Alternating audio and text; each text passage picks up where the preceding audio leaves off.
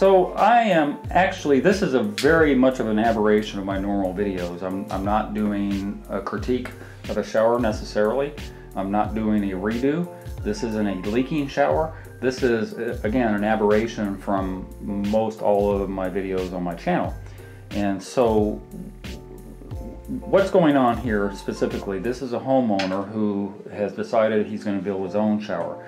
And he contacted me because he ran into this bit of a conundrum with his drain, and I'm going to get to that eventually, but I just kind of want to go over a little bit of detail on what he's been able to accomplish on his own, not ever having built a shower before. So he used Go Board, which is a pretty decent product. I don't particularly like it, only because we got too many studs going on here. But when you get to between stud areas, you know, there's a little bit of flex. It's not a whole lot, but there's a little bit. But then the other part about it is because it's made up of a fiberglass material, if you have a t-shirt on like I have today, then you're going to be scratching for the next day and a half. So really that's the only reason I'm against it. Plus, I'm not saying I'm against it, I just don't go for it all the time. Plus, it's about $18, $20 a sheet. If you can get it in Metro Atlanta, it's hard to come by. But he did a pretty good job on matching it up with sheetrock, and he did all the directions that, you know, tell him that he must have the edges caulked together with their proprietary, well, not their proprietary caulking, I think they allow for silicone also. But, you know, all the fasteners are obviously sealed, and that's good. And so this is a waterproof wall going on here, 100% waterproof wall. There's just a little bit of boogering going on here with the caulking and the red guard and all that stuff, which is not a big deal to me, but I know when I'm doing my work I have to follow me, and following me and knowing how tile doesn't bend and manipulate and all that stuff, and how I have very little manipulation with my thin set, I'm just very adamant about getting things, you know, flush and square and all that stuff as much as I can. Which on a DIYer aspect, they're not really aware of that because they're not used to fighting tile and making tile work where it's supposed to work. On edges here usually is where I'm kind of battling myself, trying to get these edges nice and straight. But overall, it's not a bad job. He built a knee wall. By the way, this used to be a bathtub, and so this is a tub to shower conversion, quite wide as a matter of fact. I usually call a tub to shower conversion to me is a 3 foot by 5 foot. And it's nominal because a tub's usually about 28 to about 32 inches. But this is literally 3 foot wide. So this is a nice expansive shower from what he had before. And apparently what he had before was a jacuzzi tub that literally took up almost all this room anyway from left to right. And so to be able to get all this room in here and then put a knee wall on, is wonderful. Like, this is a huge shower, and then I guess where the fiberglass shower is behind it will go away, and that's going to be shelving. So getting rid of a tub, especially in a master bathroom, is not a bad thing. If you only had one tub, that might be a different story, but I digress. We are now into the shower pan area proper, and he looks like he got a really good slope. I know there's a couple of levels around here somewhere. I think there's a couple of small, there was one. It just magically popped up in my hand. So we've got a really good slope going on here. 1/4 inch per foot is what we're trying to obtain. And it looks like if we had a longer level to go all the way this 3 foot area, we have a very profound slope going on. I think, you know, we got probably a good part of 1.5 inches of slope going on. Which is okay. There's really not such thing as too much slope unless you get into it and you know, fall on your butt.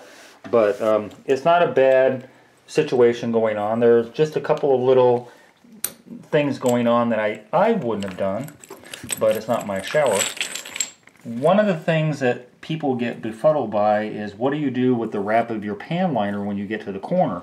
So what I suggest doing, always, is pushing that pan liner back as far as you can and sticking in some of your backer board, if you had real backer board, cement product, i.e. Durarock or Wonderboard, and you can shove that into that void. And I usually do it with either a dull chisel or a screwdriver or something, because it's hard to push it in there, but I want to push it in there to push that excess pan liner back against the wall, because there's nothing you can do about the double fold that's going on.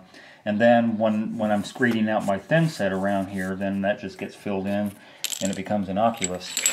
So yeah, I would have probably done something like that in all four corners, which would have kind of mitigated these little push outs. This one isn't too bad. But anyway, it's not awful. It's not an awful job.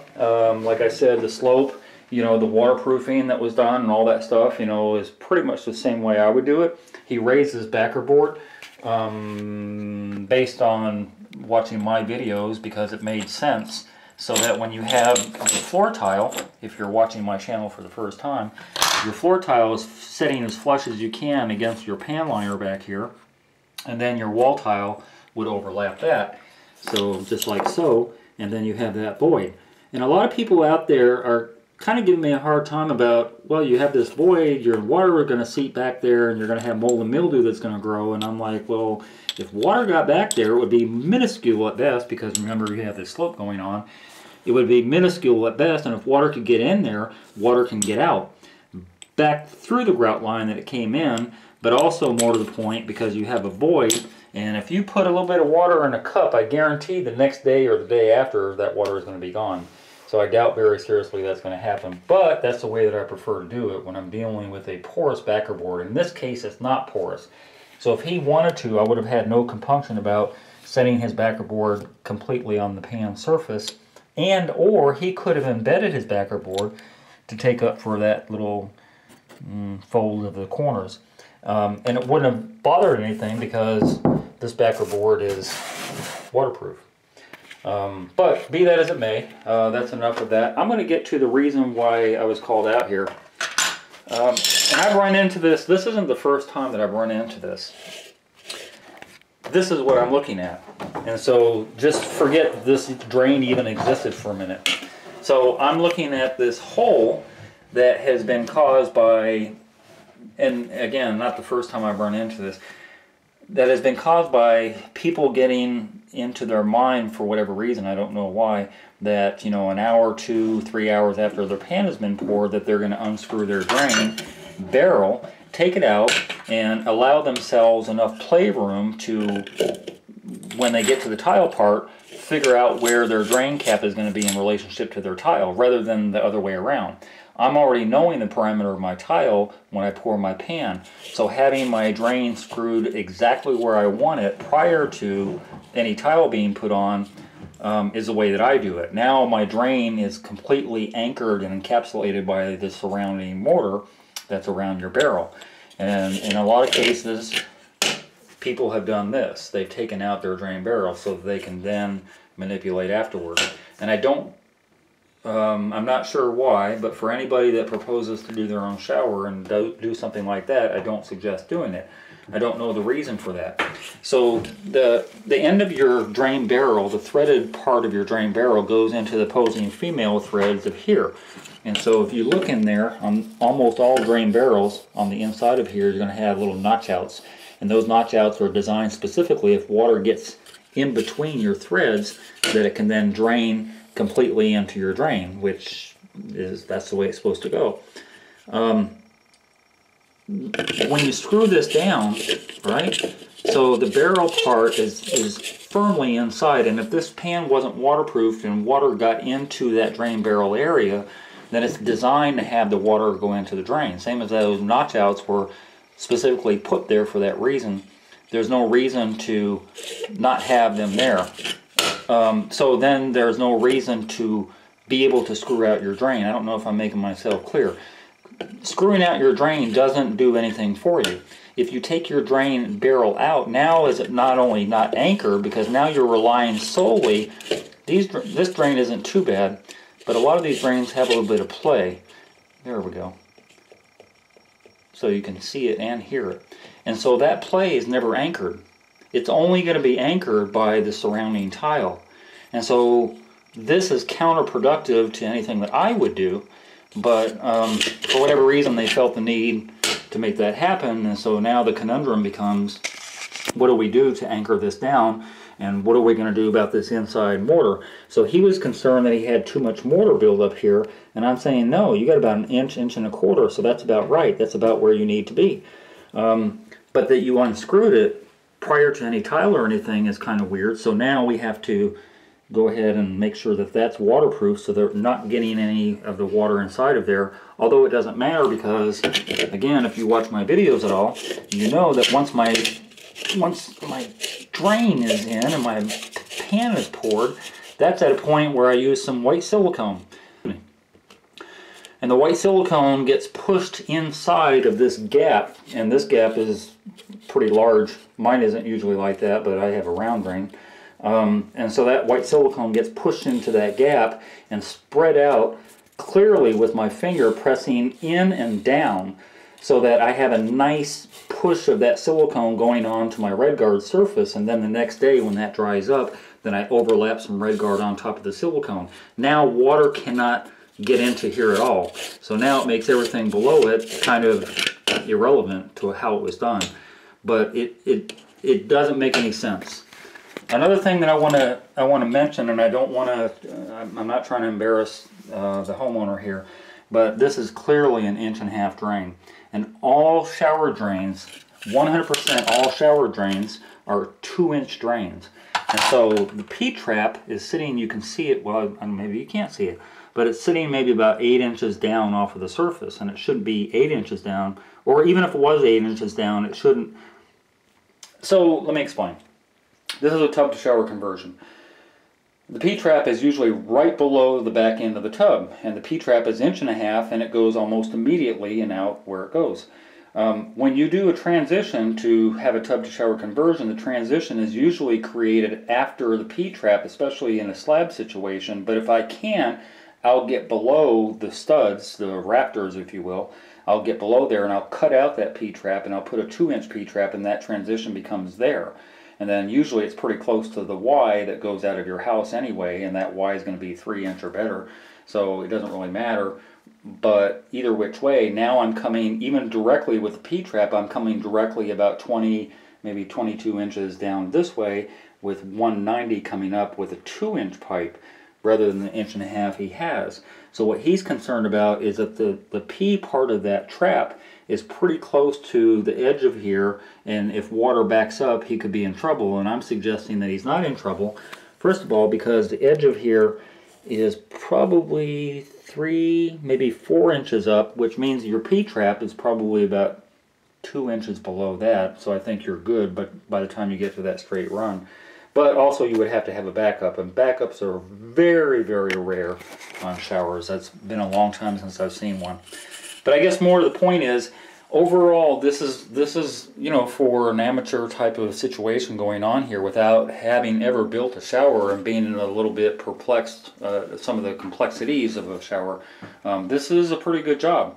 It's not something if somebody were to hand me their resume and say, hey, I'm ready to build showers for you, I want to go to work for you, yeah, we need, yeah, you're not fired, but you need some retraining. You need a little bit of retraining. As I'm looking over here, because I keep panning back and forth, I'm seeing that that end is a little higher than that end, and that only bothers me slightly. That there's a pitch going down the drain ultimately is your goal, but I'm just symmetrical. So if I'm low here, I want to be low here, or high there, I want to be high there, vice versa. And that's just me. But like I said, you know, he was basically asking me if he has to start over again, or if he has to dig all this stuff out and start from scratch. And I'm like, no, you don't really have to do that. But again, a little higher over here, a little lower over there, that bothers me slightly, because eventually we have to come in with a tile, and a tile is going to be, oh, there it is, magically appears. A tile is going to be maybe 1/8 of an inch of room for my thin set, whereas over here I got about 1/4 inch of room for my thin set. So I want to be at 1/4 inch here or better, because I'm raising my tile above my drain slightly. Usually that's the way I do it. So that only bothers me a little bit. So to the point that he was asking about redoing, you know, kind of chiseling out some of this area and redoing all this stuff, yes, you could do that. But you're not going to marry mortar with mortar again. I've just never been successful doing that. I think in this case, when he did it over again one time already, he used thin set to make that happen. There is a quick setting mortar that dries up. By the time you mix it, you have maybe 10-15 minutes tops before it starts to get very hard. and solid, and that's what I would use. And I would probably wet the surrounding mortar first, slap that in there, and use a couple of putty knives to quickly get it to the slope that I wanted it. And then once that's dry, you can go ahead and red guard it again, and it'll be done. But I also like circular drains too, which is another thought that I had. Circular drains make it easier for me to have my tile slightly above the drain and do my little taper cuts, but I can't do that on a square drain, because imagine if you had a cut to make here with a taper, you're not going to get a double compound taper to look nice. Also, Odie makes a couple of drains. This is the cheaper end of it, that's fashioned in there with just a couple of snap clips. Yeah, snap clip type of things, and I don't like that and it's very, very light. It's just made out of plastic, where the other one is made out of a brass material. It's very heavy, and the drain cover itself has 2 screws on it, so you can take it off and all that stuff. So I like that, and that's what he's going to go back with, I think. They're all retrofittable, so he can easily screw that one down. Lastly, he's concerned about how many threads are going to reach down there by the time he gets to the level he needs to be for the tile. So he's suggesting that 3 turns of this drain, or possibly going up to maybe 4 at the tops, is not enough to make it happen. And I'm saying that even if you had 2 rotations of this drain going into there, you don't need anything else. He's wanting to use caulking and or plumber's putty and or some other thing, and I'm saying no, you want your threads to be clear. Same reason I mentioned these cutouts are there, is for that reason. If water does get in there, it's not going to, given the fact that you're going to be doing all that caulking and all that stuff, but if it does, yeah, you want that to be free and clear. So that's not what you want to do. You don't want to add something else to the mix like that. But yeah, the way to fix this, the way I would do it, now I've clearly got about 2 or 3 turns on it, and you're about where you want to be with the tile. And that's the way I would go about doing it. So like I said, I'm here on a consultation thing with the homeowner, and I think perhaps, you know, he feels better about going forward with making sure that this doesn't have a problem in the future. So if there's anybody else out there that suggests that for whatever reason that they want to unscrew their drain barrel at a process where you're doing your pan, please don't do that. You're causing yourself more problems. Oh, and another thing, the last thing I want to say on this, this is an important piece of information to some of you guys out there. Oftentimes I'll get people that want to put, this is a wood floor below here, and they want to put a piece of backer board, they want a piece of plywood, they want something on top of their subfloor. And I don't know why they want that. Typically here we have 3/4, 5/8 ply, and that's enough to handle 200 pounds of mortar, and it's not a big deal. But they just feel, for whatever reason, they want to put something on top of that ply, and I'm like, why?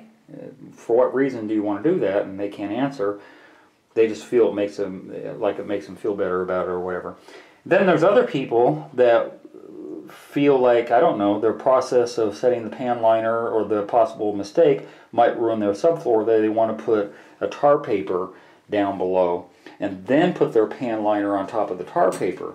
So the homeowner is telling me that he called Odie, who makes the pan liner, and they're telling him specifically not to use tar paper up against their pan liner, because it is a petroleum product that tar paper is made out of, and therefore after time will eat away at that rubber membrane.